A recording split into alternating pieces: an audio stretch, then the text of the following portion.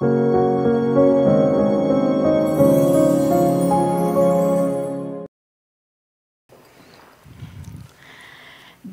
and peace be yours in abundance from God our Father and the Lord Jesus Christ. Oh, thank you. I need help. Okay, so just before I dive into the service this morning, there's another 2 announcements that are really important. Well, you know. So congratulations to Russell and Carol Tataran. They are celebrating their 60th wedding anniversary this weekend. How cool is that?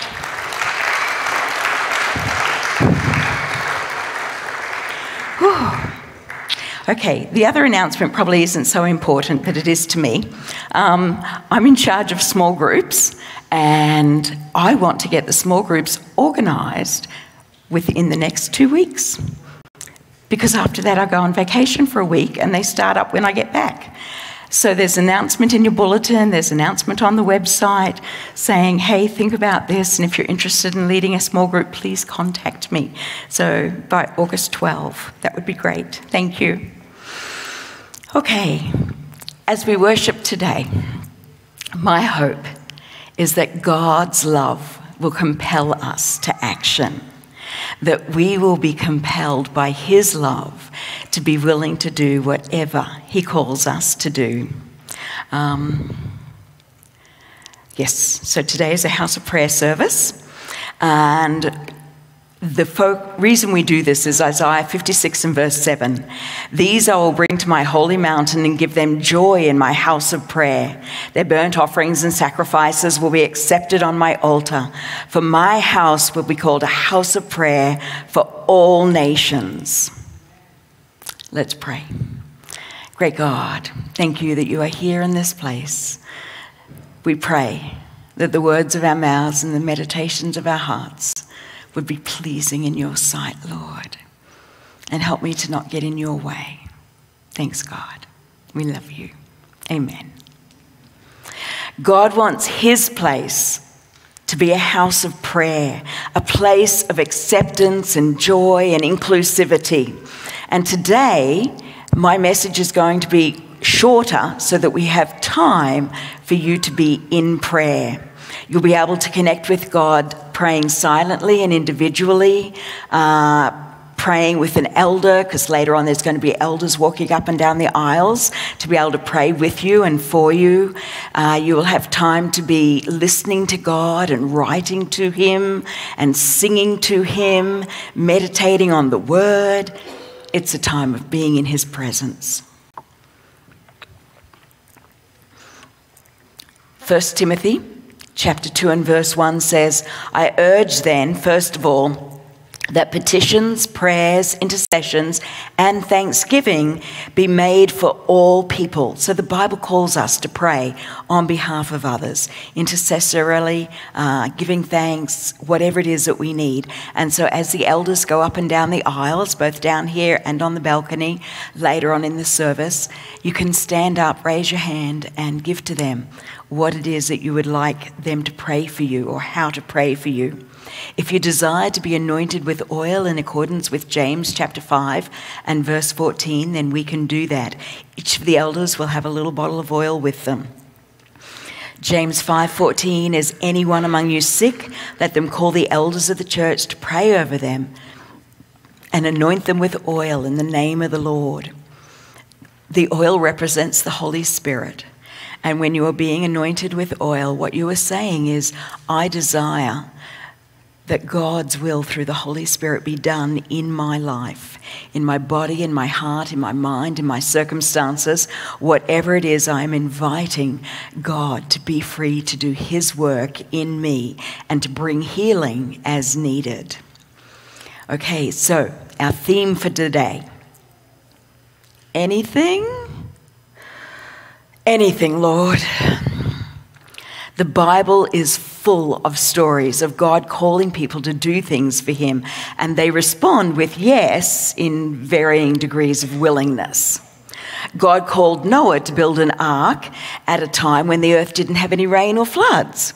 But he had to build this great big ship, and it took him 120 years to do it. And the whole time he was building it, he was preaching about what was coming, and he was ridiculed and heckled. Then God called Terah, who was the father of Abraham, called him to move his family from Ur of the Chaldees to a place called Canaan. We see that in Genesis chapter 11 and verse 31. Terah obeyed. He headed from the Ur of the Chaldees up to a place called Haran at the top of the Mesopotamian valley, and he stayed there. It seems he got stuck there because he died in Haran. Maybe at some point he stopped listening to God and got stuck. So what do? Ask yourself. Oops, did I go too far? There it is. Lord, what in my life causes me to get stuck and stop following where he's leading? Lord, help me to be aware of when I'm stuck, when I've stopped listening and obeying. Help me. We all need help. Okay, and then God calls Abram. This is Terah's son, later on known as Abraham. And God calls Abram to take the family and move them from Haran down to Canaan. At first, in Genesis chapter 12 and verse 1, it says, take them to a land I will show you. But in verse 5, it tells us he was moving them to Canaan. They get to Canaan. It's a land fully inhabited already. And God's promising Abram that this is going to be his land, which seems impossible in that moment. There's a famine in the land at the time, so Abram decides he's just going to keep on travelling down through Canaan, down to Egypt, and he lands in Egypt. So Abram seems to be listening to God. He seems to be going where God's calling him to go, seems to be obedient, but it also seems he went a little beyond what God was calling him to do, and he headed off on his own path. So maybe we need to ask ourselves, Lord, have I stepped out and headed off in my own direction? Am I still listening to you and walking with you? So as we read through the stories of the Bible, think about these things and how do they apply to me? Hundreds of years later, God called Moses to lead the people of Israel out of Egyptian captivity. Now, Moses had some training for this position. He grew up in Pharaoh's court. He'd learnt reading and writing and strategy and leadership and management. And so for 40 years, he thought he was somebody. He knew he was somebody. Then he relocated to another land and another role. Shepherd. He got to talk to sheep all day. Not very stimulating conversation. But while he was there, he got some more training for the role God had called him to. He learnt humility. He learnt dependence on the great shepherd. He spent 40 years knowing that he was a nobody. Then God called him to lead the children of Israel out of captivity in Egypt. Moses argued the point, but ultimately he said yes. And then God worked through him for 40 years, helping him to be able to lead the children. And at this point, God was able to use him because he had learnt humility. He had learnt to be fully dependent on his great and good God. Moses is mentioned 85 times in the New Testament. He became somebody significant because he knew he was fully dependent on his great and good God. So Moses basically was praying, Lord, I will go wherever you call me to go. I will do whatever you call me to do. There are many other stories. Daniel got taken captive in Babylon and he was made a eunuch. Not a happy experience. Ezekiel was ridiculed all of his life. Jeremiah was imprisoned in dungeons and pits. Elijah was hated by the power people in the land, the king and queen, Ahab and Jezebel. Paul was beaten, imprisoned and run out of nearly every town he was ever in. We know all these stories. We know that when God calls us to do something, it does not necessarily mean that we will have a comfortable and prosperous life.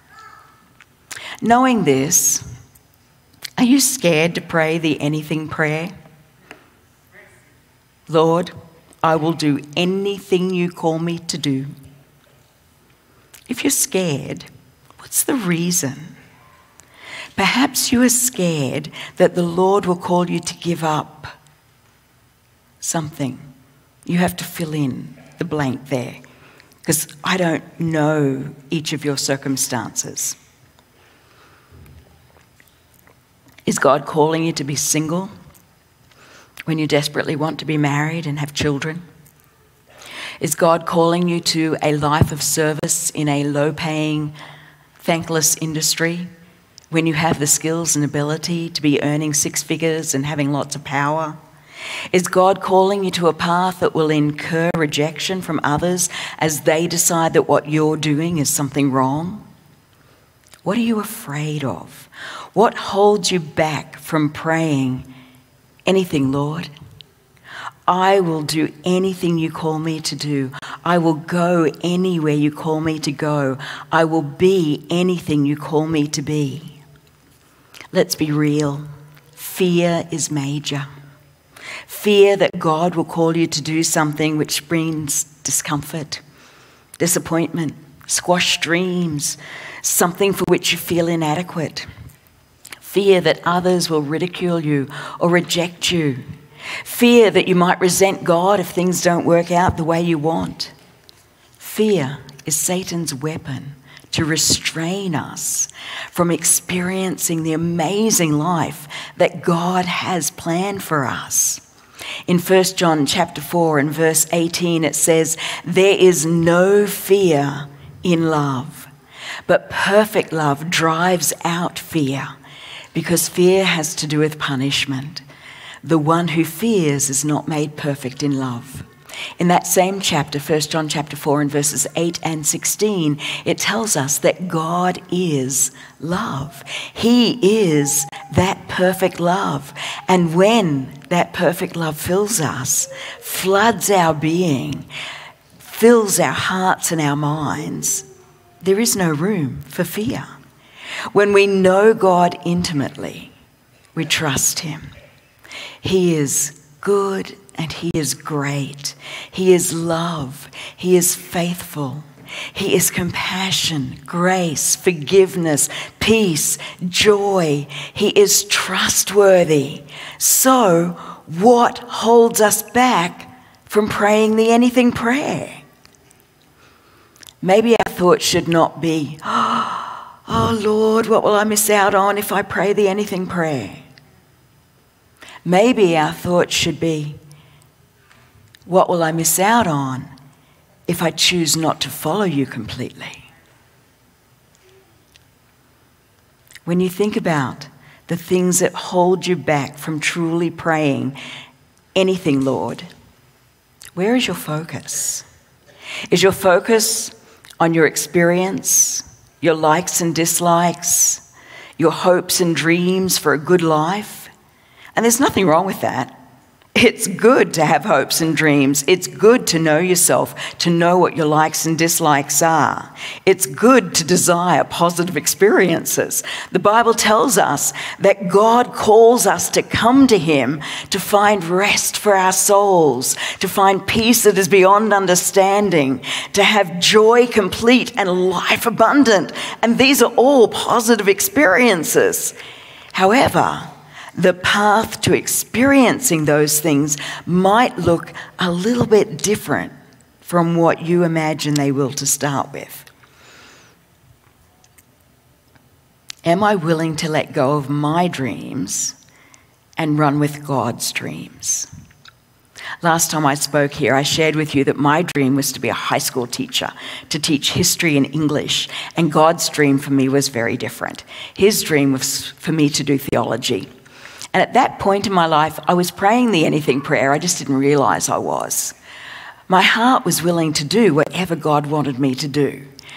I just wanted to make sure that it was him calling me. And I told you the story last time of how God convinced me to do theology. And so I let go of my dream and I took on his dream. I shared that at the end of my degree, God gave me a job teaching high school, but I taught Bible instead of history and English. So it was even better than what I dreamed. It was really good. However, I felt absolutely inadequate at the start of the process. In my 4-year theology degree, I had not done a single education subject. I knew nothing about classroom management or curriculum development or anything like that. But God had called me to do that, so I said yes.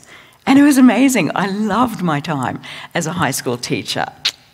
Really loved it. Very, very fond memories. When I did my theology degree, back in the dark ages, there were no women in ministry at that point. And for 4 years, I constantly had people telling me that I should not be doing this.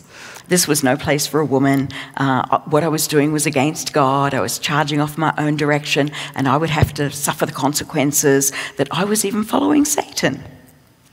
Some of my closest friends totally disagreed with me doing theology and felt very strongly that I should not be doing it. So we agreed to disagree and not talk about that topic.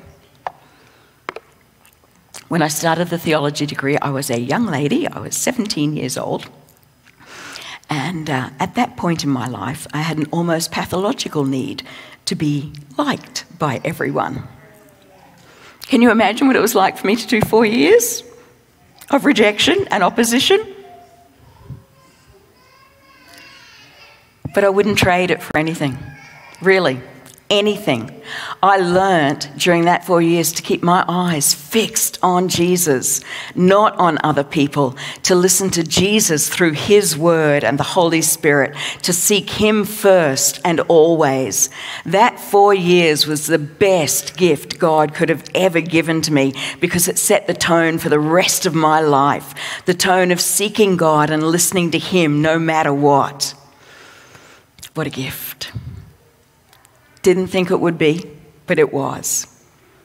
During that time, I also realised that the focus is kingdom building. It's not about me and what will make my life happy and comfortable. My focus is about kingdom building. Lord, what do you want me to do with you today in building the kingdom? Start your day with that prayer every day. It's a form of the anything prayer. Lord, I am open today for me to do whatever you want me to do in building the kingdom with you. During that 4 years of theology at Avondale, in the first year or the second year, I can't remember which one, I heard a sermon from one of my lecturers, and it was on a passage, 2 Corinthians chapter 5, verses 14 to 21. And this instantly became one of my favourite passages of Scripture. So I'm just going to race through that. It starts off, verse 14, for Christ's love compels us. So what's our starting point? Amen. His love is the motivation for everything that we are and everything that we do. Verse 14 continues, for Christ's love compels us because we are convinced that one died for all and therefore all died. Christ died so that we might live. We all died in him, being set free from the captivity of sin. We die to self and are made alive in Christ. Verse 15, and he died for all, that those who live should no longer live for themselves, but for him who died for them and was raised again. We die to self. We no longer live for ourselves. We live for Christ. Love compelled Christ to go to extreme lengths for me, and so love compels me to go to extreme lengths for Christ. We live for him. Verse 16, so from now on, we regard no one from a worldly point of view. Though we once regarded in Christ in this way, we do so no longer. So every person we come in contact with, we see through the lenses of God's incredible love for them, his sacrificial love for them. God loves them with an unstoppable, extravagant, radical love. And so every person we see, we need to love them with an unstoppable, extravagant, radical love as someone for whom Christ died. Verse 17. Therefore, if anyone is in Christ, the new creation has come. The old has gone, the new is here. We stop focusing on our dreams, our wants, our desires, and instead we focus on God's dreams, God's wants, God's desires, and that is a radical change. Verse 18, all this is from God. This change cannot be something that we conjure up or work on in our own strength. We can no more change from selfish, self-focused beings to generous, other-centered beings than a leopard can change its spots. The change comes from God. The Holy Spirit brings about the transformation through the renewing of our minds. So verse 18, all this is from God, who reconciled us to himself through Christ and gave us the ministry of reconciliation. This is the focus. This is where it's at. This is the really important stuff, opening space for others to be reconciled to Christ. It is not about what I want or what I am afraid God will ask me to do. It is about building the kingdom of God. Verse 19, that God was reconciling the world to himself in Christ, not counting people's sins against them. So what is the good news, the message that we are to share? God was in Christ as he hung on the cross. God in Christ felt the pain from all of our sins. God is grace. God does not count our sins against us because he suffered the death that our sins bring. He set us free to live life, to have life abundant. We are saved by grace through faith, and this is not of yourselves. It is the gift of God. Love compels us to fulfill this ministry of reconciliation. Verse 19 continues, and he has committed to us the message of reconciliation. Verse 20, we are therefore Christ's ambassadors, as though God were making his appeal through us. We implore you on Christ's behalf, be reconciled to God. Verse 21, God made him who knew no sin to be sin for us, so that in him we might become the righteousness of God. Whatever God calls us to do, it is a work of love, a work of reconciliation that brings life. It is true, God might call you to do something that is not pleasant or comfortable. So what? What he went through for us was not pleasant or comfortable.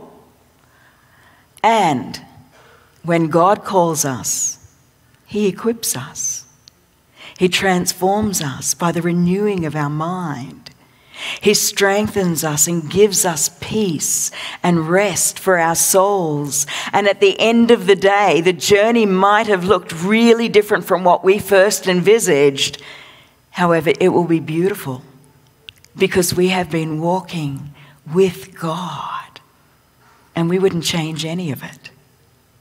Throughout the rest of the service, please talk with the Lord. And if you are able to, pray the anything prayer. Lord, I will do anything you ask me to do. I will go anywhere you ask me to go. I will be anything you ask me to be. If you hesitate to pray that prayer wholeheartedly, then ask God, what's holding me back? What's making me hesitate? And listen to him. Identify what it is that's restraining you. What are the fears that are constraining you? We have some exciting things happening in the rest of our service time today. We have voting into membership of people who got baptised during camp meeting. We have recognition and celebration of a child dedication last Sabbath. We have a baby dedication today. We'll have a children's story. While all these things are happening, please take the time to pray, to listen to God as he speaks to you. I pray that you will hear him loudly and clearly to let you know if there is anything restraining you from being free to pray the anything prayer. And then make a commitment to God to surrender to him whatever it is that restrains you or holds you back. Make a commitment to pray every day the anything prayer. In your bulletins, you have an insert, a piece of paper. I'd invite you to use that to write down the things that are holding you captive, robbing you of the delight of living free in Christ. Write down your commitment to surrender them to God. And write down the anything prayer and let it truly and honestly be the cry of your heart. And keep that piece of paper somewhere that you can see it and access it easily. We are going to have a beautiful baby dedication right now. Maciel and the Fulston family are going to come up, and then after that we'll have some other beautiful things and then prayer. Great God, Father, Son, and Holy Spirit, you are worthy to receive power and glory and honor and praise. You are worthy for us to trust you with our lives, with every particle of our being. Lord, Satan's weapon is fear, and it restrains us in so many different ways. God, help us please to recognize when we are in the grip of fear and it is holding us back and constraining us from being able to experience the incredible life that you desire for us. And Lord, help us to surrender it. To surrender to you anything in our lives that is restraining us from knowing you, the only true God, and Jesus Christ whom you have sent. Lord, help us to be fully open to you. Help us to remember every day to pray wholeheartedly, Lord, I am willing to do anything you ask me to today. I'm willing to go wherever you ask me to. I am willing to be whoever you ask me to be. Help us, Lord, to be fully open to you, to be free, to experience your peace, your rest, your joy, your life abundant. And help us to shout from the rafters the amazing things that you are doing in and through us. We love you, Lord. We pray in your name, Jesus. Amen.